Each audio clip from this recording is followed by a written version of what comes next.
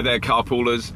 Welcome to Carpool. Each week I give someone interesting a lift and we have a conversation. This week's guest I've worked with for many, many years in various different places, both on planet and off. Please welcome into the passenger seat the charming, the funny, the wonderful Hattie Hayridge.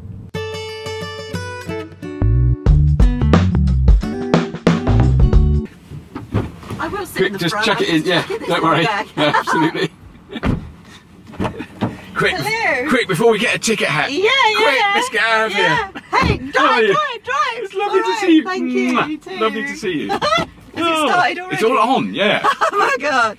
Oh, well, except I haven't done my clap. Let me do my clap. Oh, go on then. Yeah, You but I'm sure? not Should going we stop? I like the wheel while you do your clap. I will stop while I do my clap. I'm going to do my clap now. Oh shit.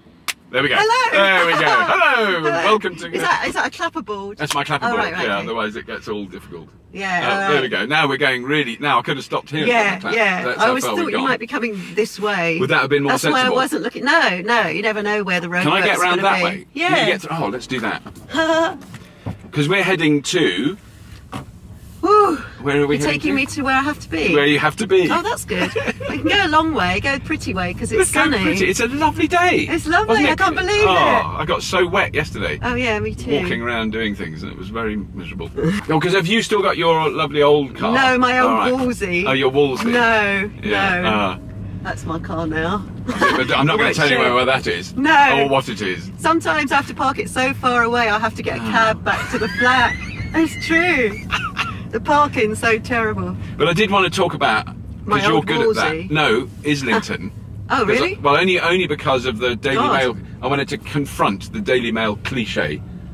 Oh, it's not Islington. even just, what you mean, the Islington yeah, dinner party, Tony Blair the thing. whatever they call the chattering classes. All that nonsense. As though I've never been to a dinner party round here, so... Actually, I don't think I ever have, ever. And I did live here for a while. Quite a long time. Well, I never invited you, you know. No. Invited me. That was a touch and go decision. There, Well, it was, wasn't but I always go safe. I would like more. No, I'm at my most decisive when I'm driving. Oh, are you? Are you really decisive? I'm really decisive. But would you have raced over that and just sort of skimmed past the pushchair? No point. No, there isn't. Not to be in the next bit of Exactly, traffic. the next bit. Exactly. That's 1 yard away. It's always worth going a bit slower in London. Yeah. It's much better to just go at big junctions rather than just a pedestrian crossing. I like to keep under the speed limit in London just to annoy people behind. Oh, do you? Yeah, Oh, God. 23, that's plenty fast enough. Yeah. Oh no, that Wolsey I had, was... You had that a long time though, didn't you? Yeah, I can't remember. Oh, the woman before me had it 20 years. Wow. It was a 1969 Wolsey. Was it? Wow. And I had it 10 years. Wow. And I eventually got rid of it because two things. One, I did my tax one year and found I'd spent 900 quid on repairs and 30 quid on petrol. Because it never used to start. So I get in it, try and start Seriously, 30 quid on petrol in a year, that is impressive. Wow. Not because it ran well, but because it never just started. never worked. Well, that's a way of keeping... And also the AA started to think I was on a scam somehow. Right. Because I had them out every other day. But so now, tell all the lovely carpoolers what you're up to, because you're doing, you're doing stand-up, really kind of... Oh yeah, that's my main... I'm really impressed that you're doing it. I think it's got more scary as the years have passed since I've done it.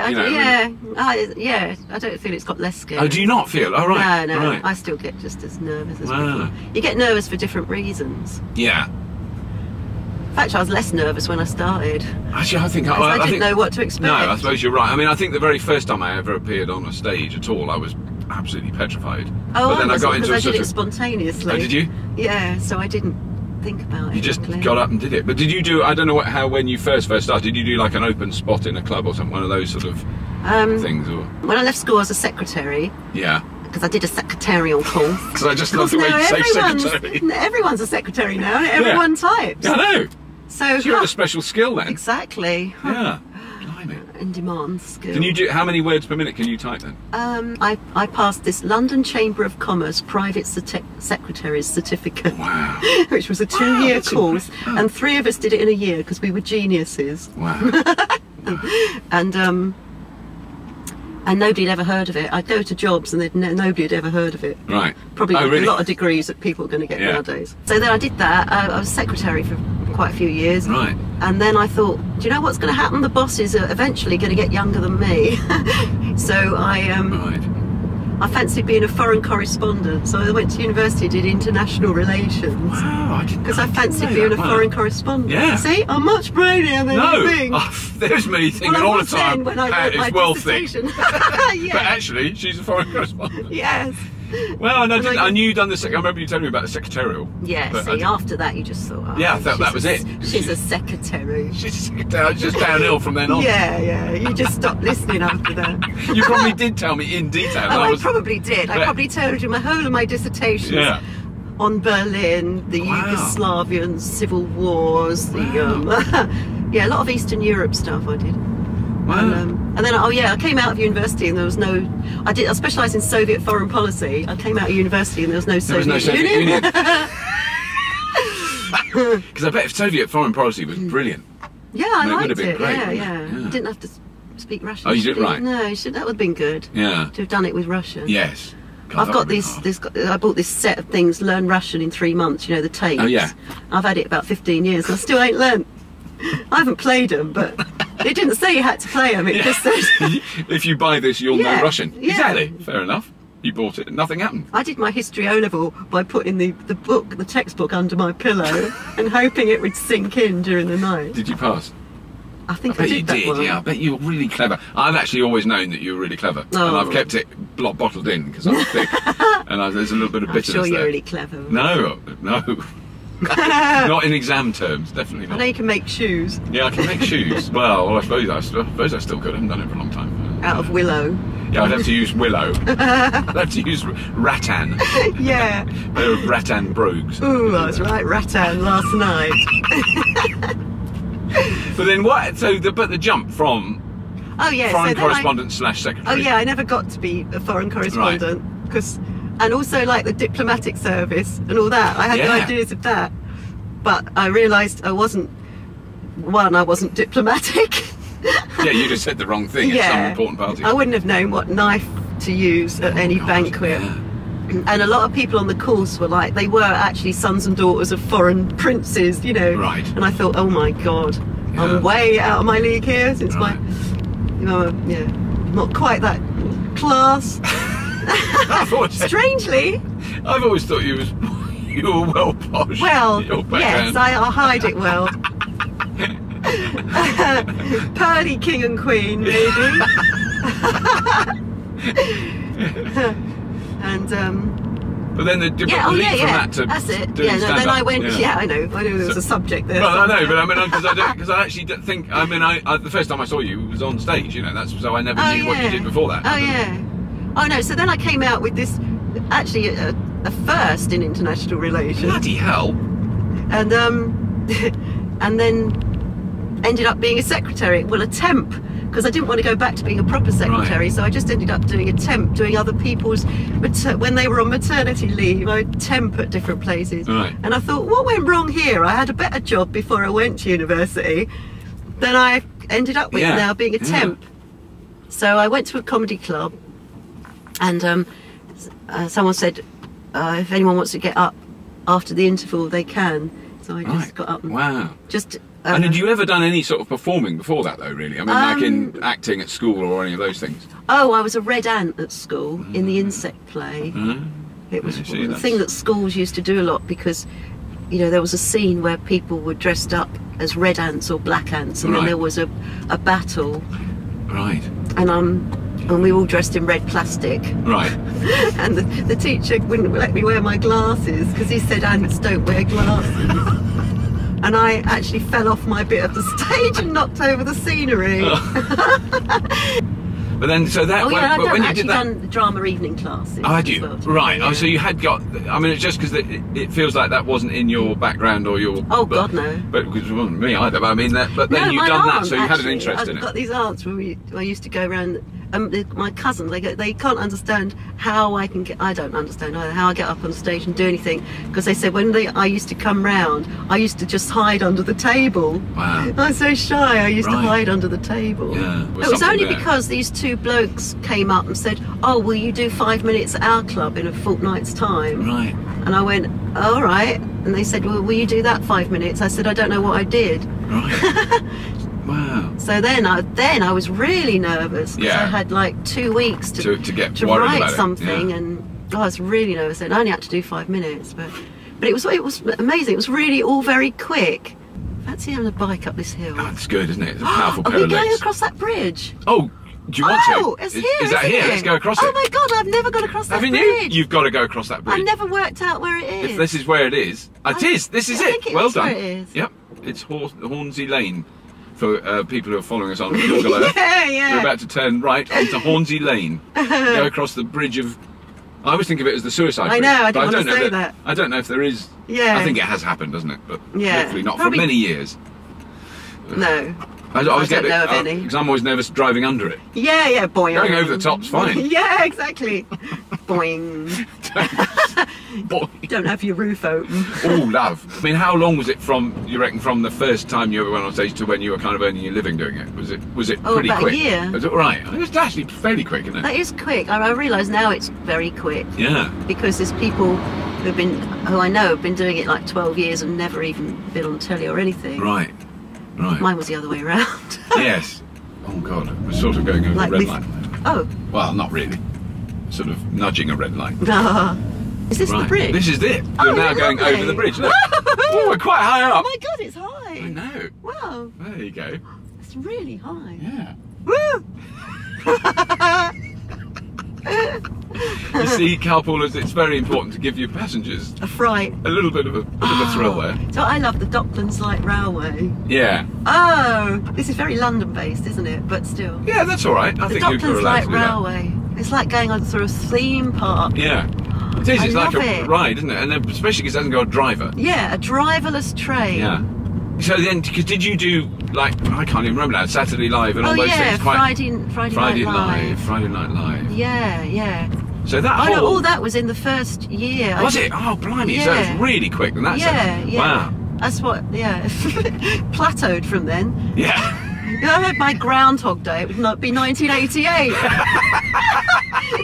I did, Friday Night Live, Montreal Comedy Festival. That's right. Oh God, that was so fast. And then there's one episode of Red Dwarf, and then it led to when we both got into it the next year. Oh my God, because that was very. Oh, in that case, you were much more. Oh, you're much better than I was, because it took me like 8 years. I mean, by the time I did Red Dwarf, I started performing in 1980. Yeah, but it didn't mean I didn't know what I was doing. No, well, I didn't know. I hadn't got a clue. I hadn't the faintest idea what was going on. And it is kind of, in some ways, I'd rather it happened than didn't happen at all. But in another way, it was too soon because, people say, people assume that I'd been doing it for years, and they'd go, okay, well, we could take you on tour. And I go, I only got 10 minutes. Right, right. Yeah. Oh, right, okay. You haven't got an hour and a half then. Yes. No, not yet. But it was that thing of the people that we suddenly started to remember who would be on the cover of Time Out suddenly and were massive stars and then used to bitch about me then. I was on the cover. Yeah, I would have done. I would have looked at that and spat venom. Who do you think she is? I've never heard of her. She had publicity pictures done before she even done it. She only had 10 minutes. She only didn't even have that. She had 5 minutes. Her second gig wasn't even a gig. It wasn't even an open spot. She already had publicity photos. Who do you think she is? I think that's what some people said. Okay. Then I kind of started to put my foot on the brake a bit. It wasn't a Toyota, a Toyota career, and then I think which if you, I think you have to not care what other people think. You got to not care. I cared a little bit, and then I just thought, I better not. Yeah, I thought, I better not. I could send round some more publicity photos, but I won't then. Yeah. And now I haven't sent round any for bloody years. Yes. Well, see, actually, get them off Wikipedia. Yeah, no, exactly. Well, because people sometimes now say, if I ever, on the very rare occasion I do some sort of interview or something, can we have a picture? And I go, I don't know, I haven't got any. I can take a rubbish snap at home and email it to you. Yeah. And I don't, whereas I used to have the sort of portfolio thing, and I don't know, I just don't bother. Yeah. Last year when I went to America, just on holiday sort of thing, travelling about, I always have trouble going in. They're really tough at immigration in America. Right. And the bloke said, "What's your occupation?" And I said, "Comedian." He went, "Really? Tell me a joke." And it wasn't a joke, tell me a joke. It was a, are you lying to me, tell me a joke. And I said, oh, the reason I'm here is that I want to go to Disneyland. The nice bits, obviously, not the touristy bits. And he just went, he just stamped it. He didn't like... didn't laugh, smile, go, right, that was rubbish, or anything. No comment at all. And then as I just got past, I thought, actually, I've got a better joke than that. And I was like really dithering in that little bit, just past his little cabin. I was thinking, oh, should I tell him that one instead? That's about America as well. And I go, ah. And I thought, no, I'm through. But then didn't you do Craig Ferguson's show? Yeah, which is fantastic. I know, that was so bizarre. I can't ever go back there again now because that was such a Hollywood story. Yeah. That it's like nothing can top that. Had you been there before? Had you been to the States before? I mean, you've been there before, haven't you? Oh, that was insane. The first time I went was after the Montreal Comedy Festival. Right. A little group of us Brits, they took to New York to do Caroline's in New York. So this is all mad. This is all in the first year. Wow, that's extraordinary, isn't it? Anyway.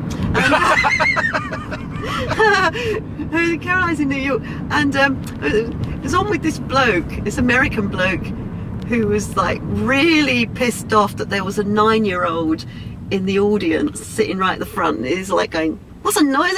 How old are you? Well, they let a 9-year-old in here. Is it a comedy club? What is it? A kindergarten? What's a 9-year-old in it? It's like really, I always remembered that. And then I went through a carrier bag the other day because I've like piles of papers and I go, oh, I'll do that later on and put it in a carrier bag. And I went through my 1988 carrier bag and I had my little notebook and I'd drawn a picture of this bloke and it was like, you know, they had a bald bit in the middle and hair all round here and glasses, and the name was Larry David. And then, oh no, is it too late to get in touch with him? Wow, that's extraordinary. I know. And was he, I mean, he would have, well, I probably, if you... He was meant to be quite grumpy as a stand-up. Yeah. But he was very funny. It was great. Oh, God. It was very funny. I remember standing there going, oh my God, because when you quite knew, thinking, he's laying into this 9-year-old in the audience. But isn't that extraordinary that he's such a huge sort of iconic figure now? But I mean, it would have been, because it was long pre-Seinfeld. Long pre-Seinfeld. Which is probably where... That's he when was I still first a stand-up then. Right, I don't, because I wasn't aware of him, but I'm just wondering how big a name he would have been in the States. Well, he was enough probably... to headline. Right. So he was known there. Yeah. Wow. But not a TV star. But you wouldn't have known him. I wouldn't have known. You know, if someone said it's Larry David, I wouldn't have known him. No, he was just one of the, you know, people on the circuit. Wow. I thought, oh, I should have opened that carrier bag earlier. I'm scared to open my other carrier bags now. See who else all these been on business with. Cards going, hey, ring me. Yeah. Had huge fight with bloke called Jerry Seinfeld. He's horrible, I hate him. Yeah. But that must have been weird seeing Craig, because I haven't seen... Craig, Because I mean, I used to see him a lot when he lived here, and then I went to LA because I hadn't been there for like 15 years. Right. I like going to America. Yeah, me too. Yeah. Well, New York and LA I like going to. I went to Atlanta as well. Atlanta's good. Did you do the Dragon Con? Yeah. Yes. I did that 2 years ago. It's nice, Atlanta. Just extraordinary, wasn't it? No, I loved it there. I hung around for quite a while. Oh, did you? Oh, you're lucky. I didn't have time to hang around that much. I always hang around. I was trying to hang around. Yeah. Well, that must have been weird then to do. So you actually did. What did you do? Like a few minutes on. Well, I was staying in this hotel called the Magic Castle. Oh, I know it. It's amazing. It was a thing on Expedia. It was the cheapest one because it was being refurbished at the time. I was going for the one being refurbished place, though, at the time. Weird place. Yeah. But it's where they do all the magic stuff downstairs. Yeah, it's like an old castle. Well, that's the bit, but the hotel is like a motel bit next door. Right. That's nice as well, though. And I was there and then realised that, I only realised about 3 years ago that Craig Ferguson, who was in Confidence and Paranoia, and a mate on the circuit, had his own American chat show. He's a big star in America. I know, that was fantastic. So I realised they were filming like 2 blocks down. Wow. And I thought, oh, I'll go and see. Right. So you just went along as an audience? Yeah. I mean, you hadn't been in touch with him before? No, not with him, no. So I got in, and because I was on my own, they plonked me right like next to the cameraman. Right. So I'm like down in my seat like this thinking, oh no, I'm right at the front. And Craig's like looking at the auto cue thing. Yeah. Lucky it's recorded a couple of hours in advance. Right. And he's like looking at that, and then he kind of kept looking, and then he goes, "Can we just stop this a second?" And he goes, "Hattie, is that you?" And I went, "Oh, sorry, I think I maybe sit at the front. I didn't mean to sit at the front." And he went, "What the bleep are you doing here?" I said, "I'm on holiday." And he said, "Why didn't you let us know you could do the show?" And he goes, "Do you want to do the show?" And I went, "Not now, I've got the wrong shoes on." It was like Saturday night, this producer rang me and said, "We think we've sorted it out." Wow. I said, "All right." So all Sunday, I was at the hotel. Oh yeah, that was funny as well, because then I had to type out what I was going to do. So I had to work out what I was going to do. Oh God, so they want to know, they wanted to see a script. Word for word. Wow. And so for the lawyers to pass it. So I had to type it out and use the hotel like fax machine. God, to get and it there to was them. like bits, you know, I did this bit that had you kind of do the British thing, don't you? So there was a book title over here a couple of years ago called Is It Just Me or Is Everything Shit? Yes. And they said I couldn't say shit. Right. I could say crap. Right. So, and then I said about another thing about something going all tits up, and they said, "Oh, you can't say tits." So I'm getting these faxes through that are going to hotel reception that just got a couple of lines on. No shit. No shit. Crap's okay. No tits. And thinking, God, they must think I'm doing. Like, what do they think I'm doing? God, all day on that Sunday, I was typing it up. Oh, bloody hell! I mean, quite a thing to do when you're on holiday. And chirping into a mirror, and it had to be exactly like 4.5 minutes. Right. Like trying to time it and remember it, because it wasn't, because I did put together a set that I don't normally do, and some of it I hadn't done before because I was doing about being in America. Really. Did it, and it went all right. Yeah, I was pleased with it. Good. I was just so nervous. It was like. Yeah. One of the great. I mean, I think the big benefit we've had in our weird careers is the people that you bump into. Well, like you with Larry David. I mean, that sort of thing is that's bizarre. I mean, in some ways it doesn't count when you don't know who they are, you've never heard of them, and you don't really talk to them. I mean, I've met loads of people. I must have spoken to him.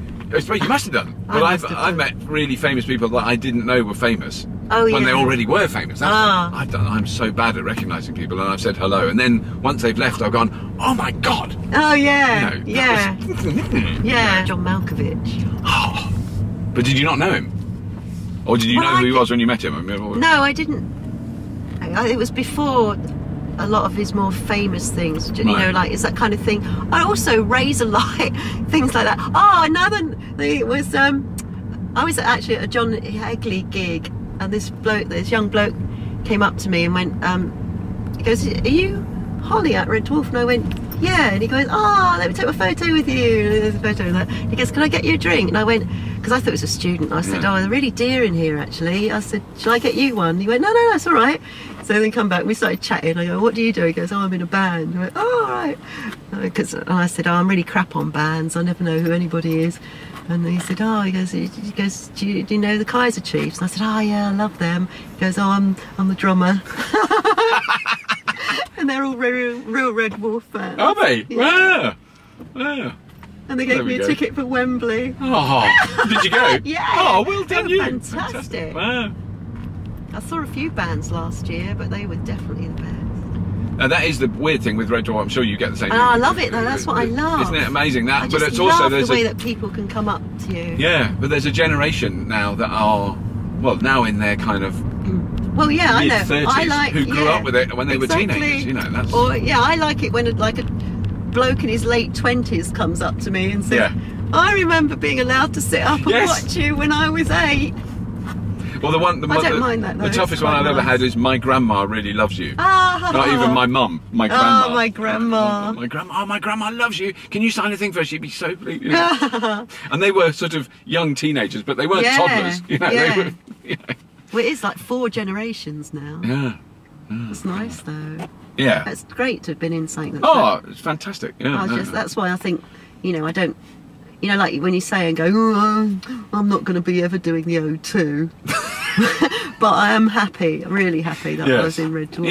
Yeah. It's been an arduous journey, but we got there. It's been a pretty journey. It's been pretty. It's been a pretty journey.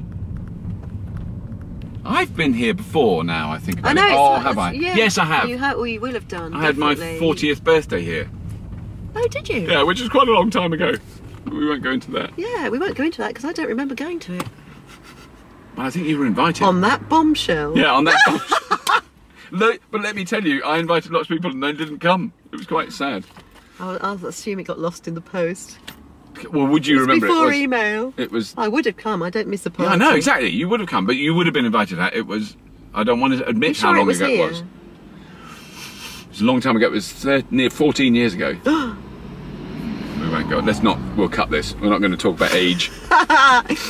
Well done. Thank you very much. Oh, that was fun, Robert. That was great. Thank you, Robert.